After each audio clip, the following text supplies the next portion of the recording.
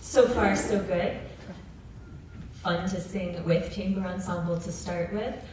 The elephants and the answers, how cute. Right? A little set of children's stories. My favorite part is watching them sing about the elephants. I'm sorry I missed it backstage. That's my favorite part. Our tenor bass choir. If you were around last year, I'm sure you remember a little group of 6 that would come right up front and just nailing it. I mean, they were great. 6 of us standing around a microphone. We have expanded and multiplied, and have a nice little gospel piece for you. Thank you so much, Shine on Me. Our second piece for tenor bass choir is called Fey-O.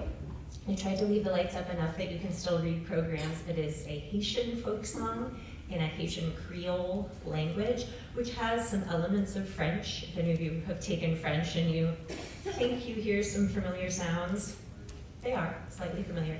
Fey-O has, as you can see, some drums. There will be a descant at the end, which is kind of a solo, but just sung as another part of the music. We ready? Did I miss anything? Fey-O, here we go. I did.